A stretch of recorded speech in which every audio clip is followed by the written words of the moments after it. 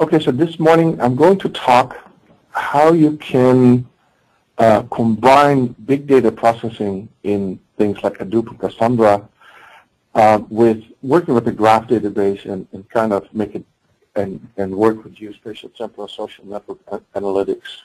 It's a talk that I gave a month ago, maybe 2 months ago in New York at the NoSQL conference.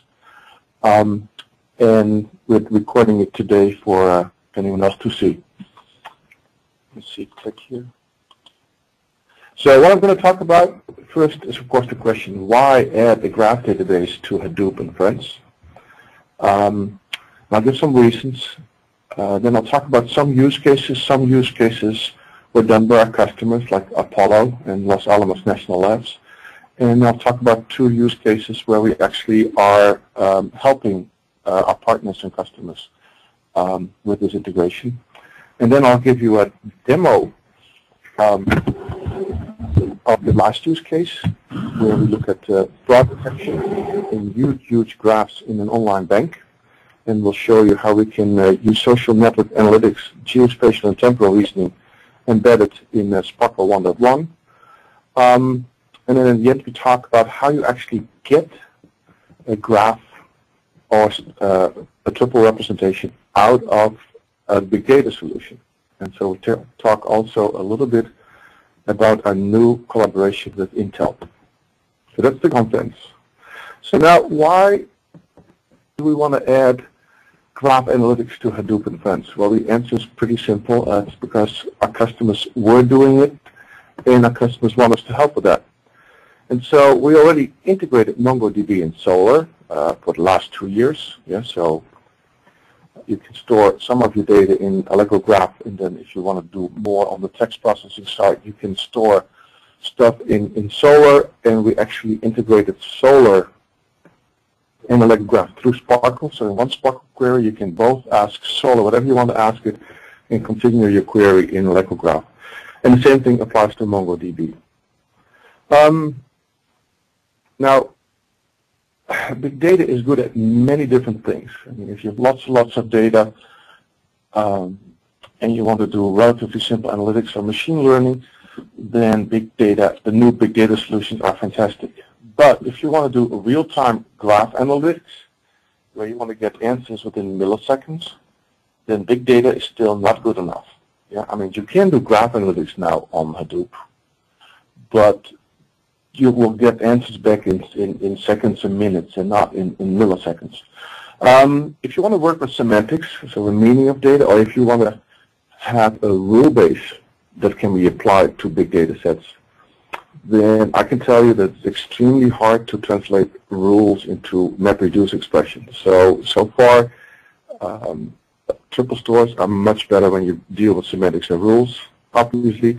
And then if you want to do geospatial and temporal reasoning, then again, big data solutions don't work really well. Just think of this example. Say you're having electronic healthcare records in your big data solution, and it's for a patient that has been treated for 5 different diseases. Then if you look at the typical electronic healthcare records, then what you see is a long list of encounters with doctors, test results, but it's about a whole sequences of events, and where you actually have multiple stories in the same sequence. Now, there's no way you will write a MapReduce query that talks about these sequences of events. That would mean that you would have to write a complete ad hoc big Java program or another language to unravel that, and you would lose all the advantages of big data. So again, if you want to talk about sequences of events, then again, you might want something that is more amenable to structured data analytics.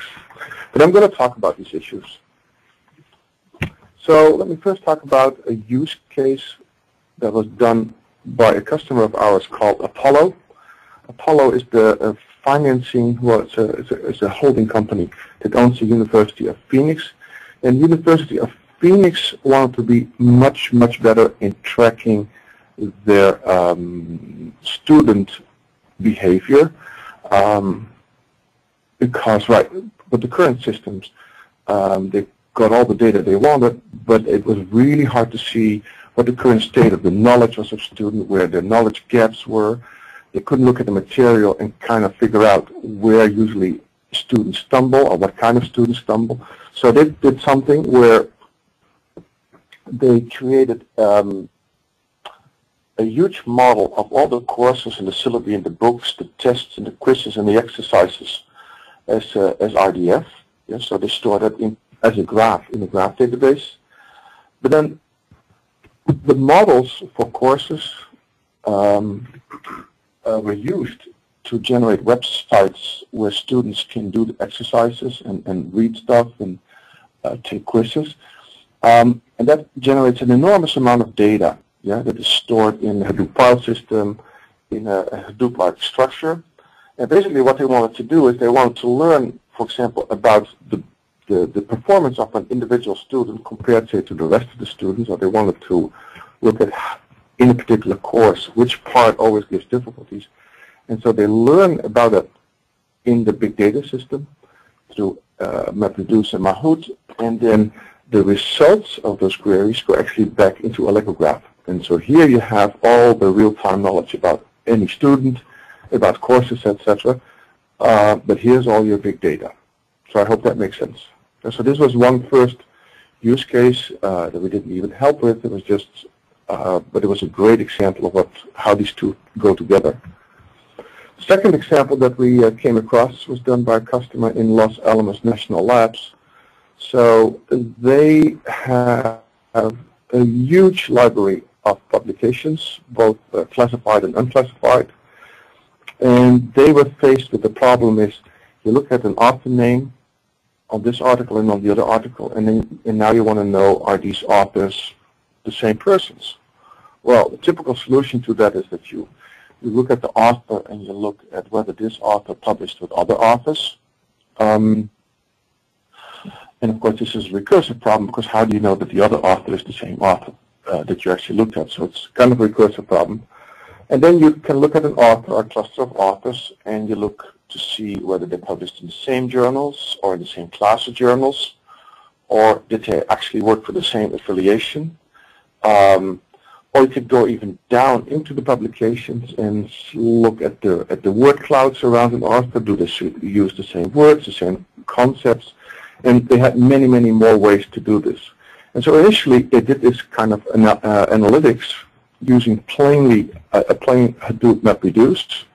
And so this is a paper that you can find in our website, a white paper from Los Alamos National Labs, that you can read what they actually did. It's a wonderful, well-written paper. But they got on it to some point, and then they decided that to go a little bit further with this and to make it easier to compare authors, they did a new experiment where they used AllegroGraph. So still a lot of the processing is in Hadoop, but then for the final comparison and analytics, they use a triple store. Yeah. So this, and again, this white paper or this publication is also on our website if you want to know about the details. Then a third use case is, and this is actually something we're working on with a partner, is in healthcare. So there's a great report by McKinsey that looks at the value of big data for different branches or different domains in our life. And one area they can look at is in healthcare, and they say that there's huge opportunities if you were able to combine pharmaceutical R&D data that's usually owned by the pharmaceutical companies and by medical colleges. And an example data set would be clinical trials. Then there's the clinical data, and the owners are the hospital and the providers, and a typical data set would be electronic medical records and medical images. Then you have the activity claims, also owned by both hospitals and insurance companies. And then what's really new is patient behavior and sentiment data after a patient leaves the hospital. So you see more and more mobile applications where people during the day are asked by an app how they feel, what their blood pressure is, what the sugar level is, etc., etc. Yeah. So, or even helps them take pills. So if you can combine all this data, you can do new kinds of analytics. And so my partner has always this great picture And again, by the way, this is a little teaser presentation because I'm going to talk more about it in probably March next year, where you can see the different kinds of data sets that people are interested in healthcare, yeah, that have both the low-level genomic data, but also disease processes and the outcomes of disease processes, and then behavioral data and social data. Okay? And it all comes together then. And so what you can do with this is you can do, what you would like to do is combine the data from in these various areas. And let me not go too deep in there here. So here's the meat of what we're actually doing right now, which is, so we take these databases, which are all relational databases, all the typical legacy databases that you might have in a big hospital or in a medical college, yeah. And because most of the time, the owners of these databases won't give you access all the time, we come up with one simple, very simple ETL process where we take every record about a particular patient and doctor and department and store that in Cassandra, yeah. So now we have a unified data storage for all records, including unstructured data. And you basically just key it on the patient, the doctor, department, device, and the value is literally all the records as JSON or N-triples. Actually, we're now leaning to using N-triples here. So this is just a big bag of done data. And yes, you can do MapReduce queries against this, but there are very, very complex MapReduce queries.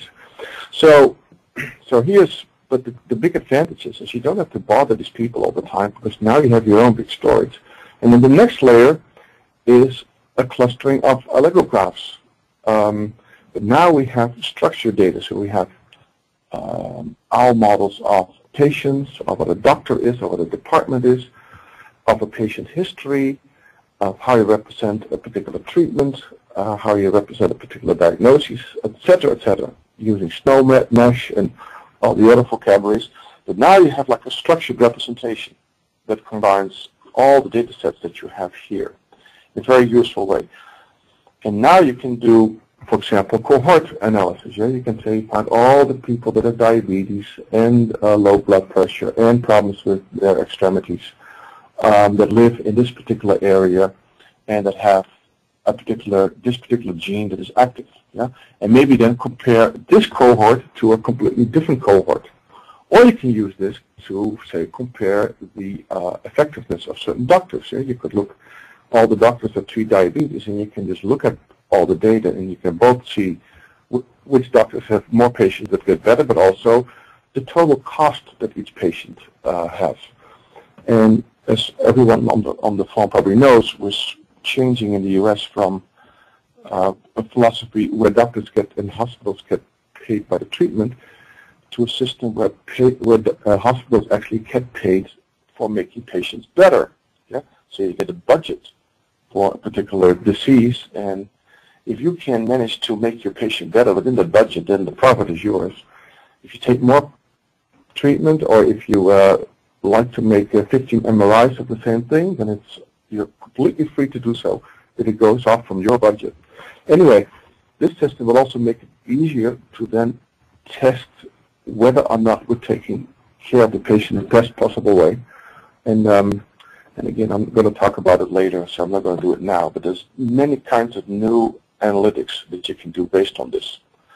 And I think I'll switch to the next step, given the time that we have. So, in the fourth use case is something we did for a huge Asian bank, where we tried an online bank, where we asked to look at fraud patterns. Now, just to explain this, so just think of a very simple application where you have accounts, where people opened an account at a particular time, with a particular email address, at a particular IP address in a particular place, and think of payments between accounts, where you have a sender and a receiver, an amount, and an IP address where the payment was made. Very simple. But all in all, that creates a huge graph. And the particular pattern that this bank was interested in was collusion. Yeah? Can I find a pattern where, say, well, the pattern they wanted to call is collusion, where one person or a group of persons work together to get money out of the system. Yeah, so somehow they generated a bunch of money by stealing accounts or by doing a fraudulent transaction, and now you need to get the money as fast as you get out of the system. So what a particular pattern they were looking for is that they find a number of accounts that are opened in a very short amount of time. Okay, so here, this is not a very good picture. It's a number of accounts that were opened in a very short time. And then within 30 minutes, other accounts pay large money into these new accounts. Yeah, so account A puts some money in here and here and here. And so all the money is spread out over these new devices within 30 minutes of them opening these new accounts. And then in the next hour, all the money is kind of pushed out of the system to foreign credit cards, foreign bank accounts, etc., etc. But that still might be all okay, yeah. But if you also then can find that the accounts that were just opened had interesting relationships based on maybe the fact that these people appear together on certain websites, whether the accounts are open from the same IP address or at least in the same city, or these people have a relationship with other known fraudulent accounts. And if you can do the same thing here, then this becomes kind of a signal that there might be some collusion going on.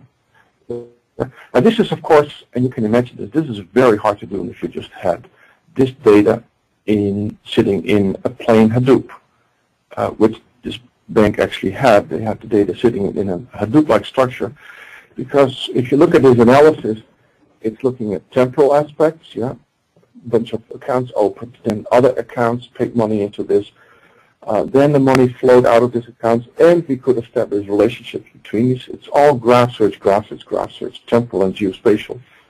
And so what we did is we took the data out of Hadoop and turned it into AllegroGraph representation, still billions and billions of triples. Yeah. And then we represented the data in a very simple event ontology. Yeah, so events, so transactions have a certain type. Each transaction has a list of actors.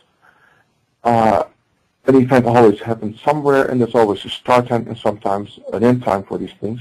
So this is a typical event ontology that we've used and talked about in other webcasts. Yeah. And then these events are obviously everywhere. I mean, telephone calls, SMSs, emails, social media payments, insurance claims, e-commerce. Almost everything can be described as events, and we actually try to do that all the time. And then what we do is we can analyze these events using social network analytics and graph analytics, or using our temporal libraries or geospatial reasoning. And what we now can do is we can do all these things, and we actually have embedded that in Prolog and in SPARQL. So just talking about these libraries for social network analytics, we have, I would say, about 20 to 30 functions that you can use to answer the four most important questions in social network analytics, like how far is account 1 from account B and how strong is the relationship. Looking at a particular person or account, what are the groups that this person belongs in? And it can be very simple, like an ego group, like the friends or the friends of friends, or fully connected groups, like a clique. Or you can look at a group and you want to compute how important a particular person is in a group. And we have about 4 measures in AllegroGraph to compute the importance of a person in the group. And then finally, you can look at a group and you can try to figure out if this group has a leader or not. Yeah? And again, we have a number of measures for that. Then we implement geospatial reasoning. So we have special geospatial indices. And what we're really good at is finding all the events that happen within a certain number of miles from another event. But in addition to that, we also do many polygon calculations. All of that is described in our documentation. And finally, we make it very easy to reason about time. We have implemented Allen's time logic, and basically we generated simple predicates for every possible way that two durations can be related. And in addition to that, we also look at how points can relate to each other or to other durations. And then that all accumulates into what we call our golden query, where we actually can do queries where we mix social network analytics, database lookup, reasoning, temporal, and spatial. So a query like find all the meetings that happened in November within 5 miles of Berkeley that was attended by the most important person in Janss's friends and friends of friends. So look at this query, which is in Prolog, and in a few minutes I'm going to show you a SPARQL equivalent of this one. So you say, well, find all the people around Janss 2 levels deep, then compute the importance of every person in the group, and start with the most important X first. And for this X, find all the events where X was an actor, where the event was a meeting, and the event happened in this time interval within 5 miles of Berkeley. So I'm going to show you that live in a few seconds. And so here's the demo. So again, reiterating, we had a bunch of accounts opened at some time at an IP address with an email in a particular location. And we have events, which are the payments between accounts from some IP address at some location at some time. And then we have locations, latitude and longitudes. So let me give a quick demo. Some people might have seen this demo before. Let's see. Let me go here. So let me look at for a particular account. You can find Bruce Rossi at Hitachi.com. So this is an account. I can double click it and I can look at it, so I can see that this account started at this particular time, expressed as general time, with a particular IP address and an account number and an account place. Now I can click on this one, and now we are the geo names database, which most people might be familiar with. The database has 7 million places on Earth, where each place is a latitude longitude. If it's a populated area, also how many people live there, etc. So let me go back. And then this person paid other person and was paid by other person. And so let me look at a particular payment. So Bruce Rossi is the receiver of this particular transaction. So here's a transaction with a particular date, time, and an IP address in a completely different place, Miami Lakes, and here's the sender and the receiver. So I can actually explore this graph on the screen. I can say, I can select sender and receiver, and I can say, well, here is some events where Bruce Rossi is or the sender and the receiver, and I click on this again, and let's just take a few of those. I can do this and kind of keep exploring the graph on the screen. I can reformat it, and so you can see how I can play with the graph and find relationships between certain people and relationships between people. Anyway, you get the point. It's a big graph with accounts and transactions between accounts. So now let me show you this one query that I wanted to show you. So I can let me go to the web interface to the product, and let me look at a query. So you might remember that a minute ago I gave you what I call the golden query, where we mix social network analytics with geospatial and temporal. Well, here we do now the same thing in SPARQL. So here's the English translation of the query. Did the most important friend of Sonia make a payment within 100 miles of Rotterdam in the last 10 years? So what we do is we look at, for the first people in the audience that know SPARQL, and I guess everyone does by now, so we say, find the place Rotterdam, and give me the location. Then find for the person Sonia Madrid, find the subject, find the person with the email Sonia Madrid. Then, and here we have what we call a magic predicate that computes the group around Sonia 2 levels deep using the paid relationship. And then what we do is using the create relationship in this group, we compute the importance of every person in the group using this magic predicate called active degree centrality. So now we know for every person, for every member in the group, how important that person in the group is around Sonia. And then we find all the events for a particular member, and we looked at whether this member lived in another place. And this again is a magic function where we look whether this other place is within 5 miles of the location that we found here, etc., etc.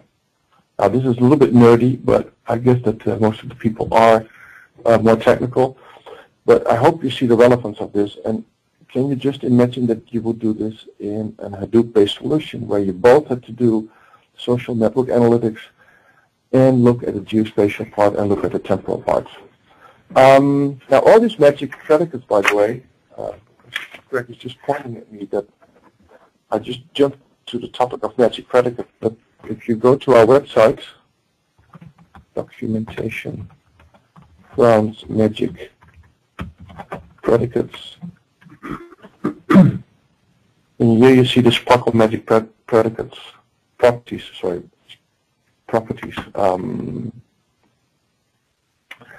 that are the geospatial ones, the social network ones, the temporal ones.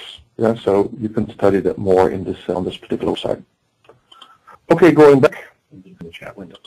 Oh, the link is in the correct. Just type the link for that page in the chat window, because there were several people asking about it. All right.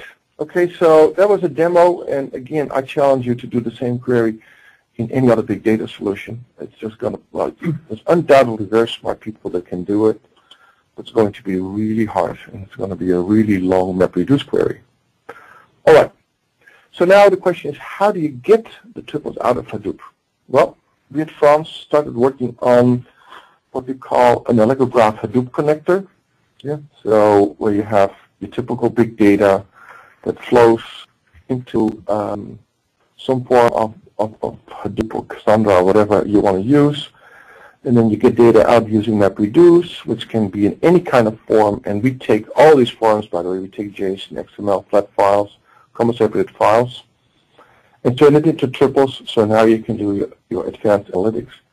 And we are working on this Hadoop connector. But then we started collaborating with Intel. Well, let me first talk about how this usually works. So the example that I always give is from the Enron database. You know all the emails of the company Enron that was cheating on us here in California. And in the lawsuit that resulted as a result of all the corruption, we got a database, well, the public got a database with about 500,000 emails from the top 150 people in the company. And so this is a fun, it's actually a tiny example, but we wanted to use this as an example of how to get triples out of Hadoop. Yeah. So this code is available if people want it. But the challenge was get the widget from GRUFF out of Hadoop into AllegroGraph. Yeah? So you want to find every time Jans sent an email to Bruce, and I want to find that I did it 233 times. Yeah. So using traditional MapReduce, it took about 432 lines of Java code from scratch. Yeah? It generated about 400 million relationships. And it's pretty fast on 4 machines with 8 mappers and 4 reducers. We can do this whole thing. We can create the weighted graph in Java in 33 seconds. And then in 12 more seconds load in AllegroGraph, so you can get the whole graph in 35 seconds in AllegroGraph. But the problem is that's far too many lines of Java and too much expertise required. So Intel is working on a new product called Graph Builder to make it a lot easier to get graphs out of Hadoop and other big data databases. And so we started an official collaboration with them, and they created a product called Graph Builder, open source.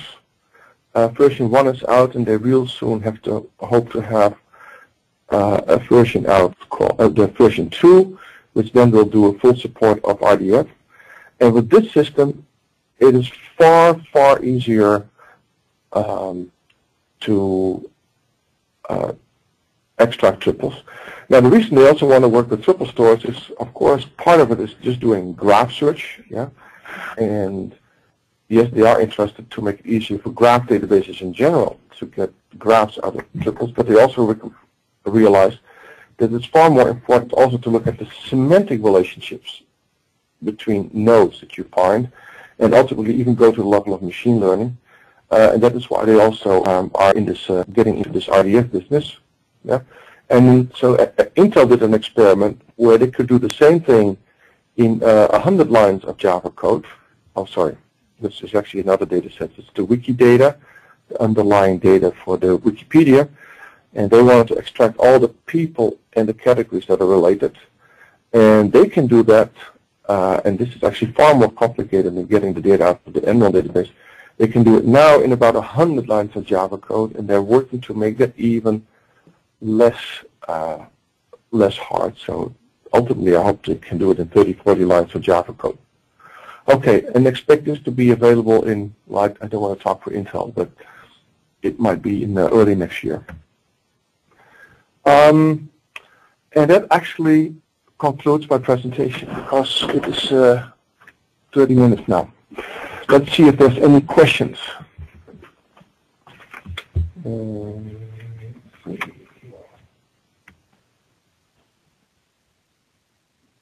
Where can I find the Los Alamos papers? Well, you can go to the Post the link in the chat window. Oh, we posted that link in the chat window. There's some people asking about it. Yeah, so we have a white paper section on the website. Oh, so someone was looking, probably saw GRUFF for the first time. He asked, will GRUFF also work with SPARQL endpoints? Well, actually, probably, well, what can I say, end of the year, early next year, we can have GRUFF work with external SPARQL endpoints like DBpedia or what do you have? I actually can even demo it if you're interested, but I'll probably demo that next month. Where can I get the AllegroGraph Hadoop connector? Well, as I said, we're now collaborating with Intel, and actually, if you have an interesting problem, just contact me or contact Craig, because there's still an opportunity for people to join in this collaboration. So if you have very interesting data sets, and I know everyone here in the audience will have interesting data sets, but we have only a limited amount of bandwidth. But if you want to, please talk to us about it, and you might be able to get into this collaboration and do some fun stuff with AllegroGraph and Intel. Okay. If I understand well, AllegroGraph automatically converts key value pairs into RDF graphs? No, because in Cassandra, key value pairs can be anything. So in our case, key, now you have to do a lot of processing. The solution that I showed you with Cassandra, you basically can say, give me all the objects for a particular patient, and then in your Java program or whatever you have, you can turn that into triples. So you have to do that work yourself. But we make it easy to link up to these to Cassandra. Is it necessary to use SPARQL to make queries? I don't know what that query actually means. I mean, we can use Prolog to do queries or SPARQL, or you can write direct JavaScript code, or you can write Lisp code, whatever you want. Let's see if there's another.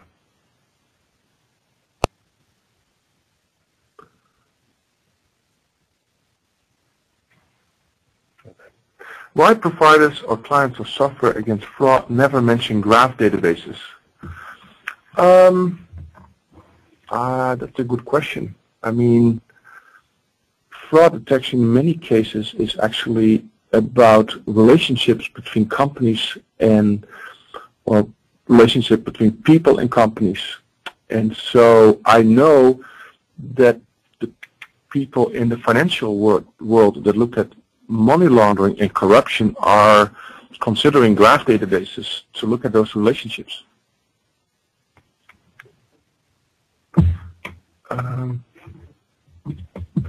How does your healthcare solution compete with others? Watson. Wow, that's a huge question. Well, I think the solution that we talked about is far more practical. It's about integrating all these different data sets and, for example, compare a cohort of diabetes users of this particular type against a group of diabetes users of this other kind and look at all the differences in the treatments that they had, in the diagnoses, and whatever you can, in the genes that might be a precondition. I don't think Watson is currently more focused on, for example, whether it can predict whether given certain symptoms you have a particular disease. And I think there's a great article out there that shows that Watson is probably already better at predicting certain diseases than doctors are. But the stuff that we're doing is much more practical, aimed at both life science research and quality assessment by the business people in hospitals. Okay, I think we should leave it at this.